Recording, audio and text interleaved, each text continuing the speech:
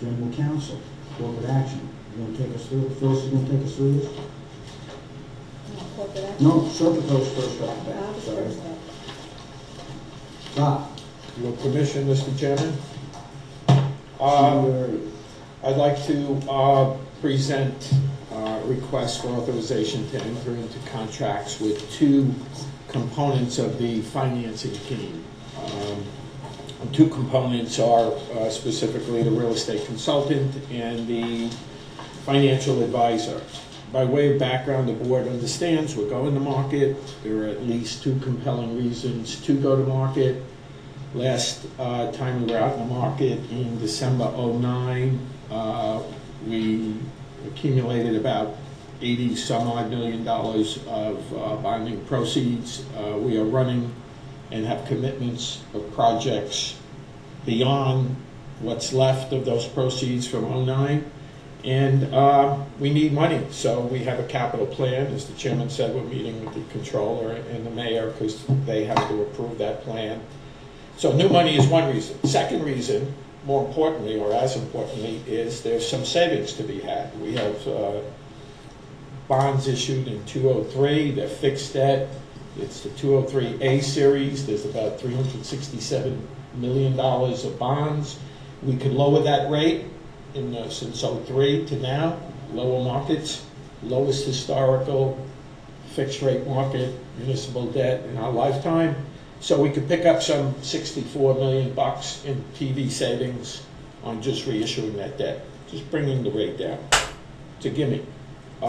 Third reason to go to market, we have variable rate debt outstanding.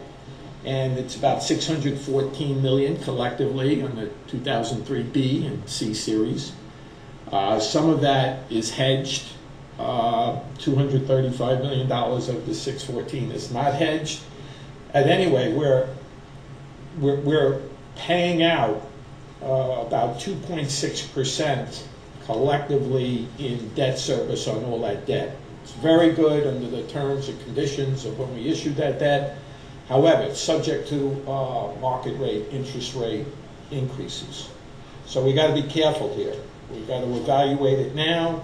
We don't want to be caught short if the interest rate market starts to rise on us. That debt, as low as we're paying now, can go up quickly because the reset is tied to LIBOR, and LIBOR is very low. On the unhedged piece, we're paying 0.38%, 0.4%. Cheapest debt you can get, yes. It's all good news, but you got to watch out and be careful. So for those reasons, we go to market. We did a process for the real estate consultant. The real estate consultant is an integral part of the team. They project a 30-year revenue stream on which we issue our debt. It is an independent report done by a high-level, named, letterhead, credible, reliable real estate consultant that the rating agencies can rely on, the bondholders can rely on, we can rely on in terms of getting a credible revenue projection. Now, there's two components of our revenue stream that are projected. The base land rents are easy. Base land rents are in the lease. There's some increases along the timeline to the end of the 2069 leasehold date. They only project 30 years, but when the lease requires that it goes up, the projection simply takes the most conservative minimal lease mandatory increase. It doesn't try and guess to a market increase that it might go to, which the lease provides for.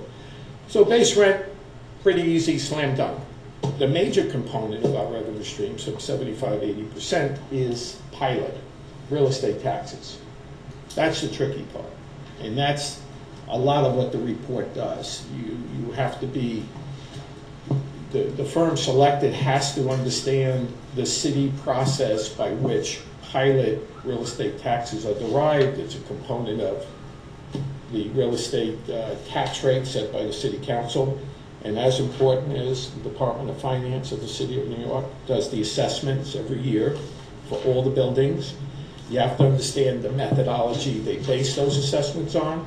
You have to understand the city policy, both retroactively and going forward, due diligence with the city players that set that policy, because that goes to the reliability of the 75, 80% of the revenue stream. Just, you have to do it, you have to lay it out.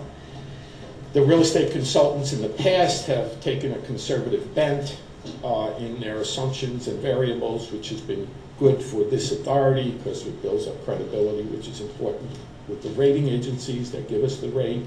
Meaning when we go back to them every 3 or 4 years when we finance, we look good. We always make our numbers, or we do better than our numbers on the revenue side. So there's a balance here. It is a 60-page report. It goes through all the policy, all the buildings, and projects our revenue stream. And from that, we issue debt. Bond buyers buy it. Rating agencies set our rates.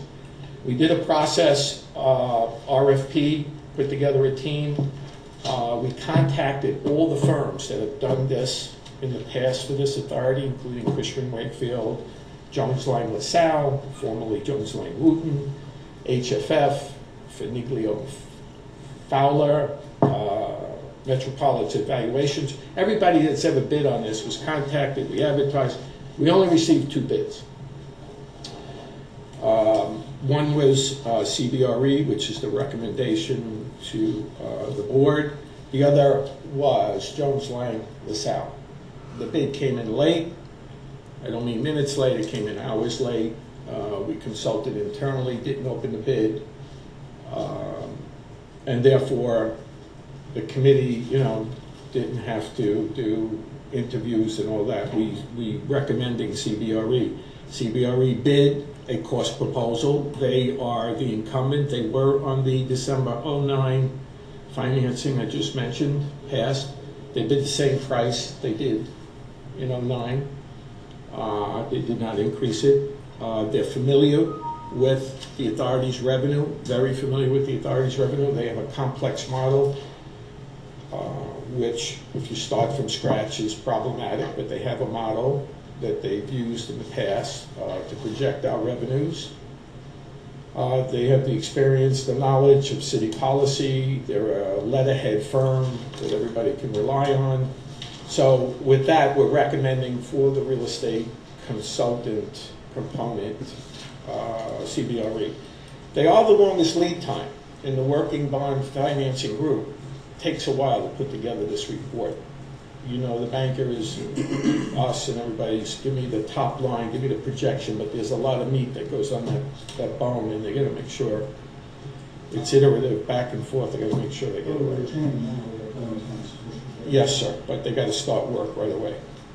As a practical matter, registered is one response. That's correct. correct. You have one response from a qualified incumbent at no incremental cost to the authority relative to our leasing experience. All true, sir. Okay.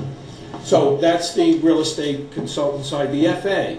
Well, Bob, is there any argument that It should have been, if it was a competitive situation, less than what we paid previously because they've got all this installed basic information and their starting point is stronger, etc. Well, last time, a good point. Last time they did bid in 09, there were 3 competitors. 2 other competitors at least. I think there was 3 other bids selected. It was competitive, and it was a competitive price in 2009. So somewhat, yeah, they have a ground floor model. They're not using that model. They got to update it and make all the changes they have to change. But years have passed, and you could argue that costs have gone up, and they could have bid higher. They didn't know what the other parties were going to bid or if they were going to bid. They didn't know that they were the only bid. Absolutely. How many bids did you get for us?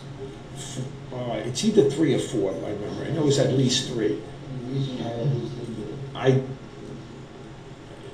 Good question. I don't know. I mean, we reached out affirmatively to everybody that's ever bid. Not that just won the bid. Again, the people that have done it, the firms that have done it in the past were Cushman & Wakefield and Jones Lang LaSalle.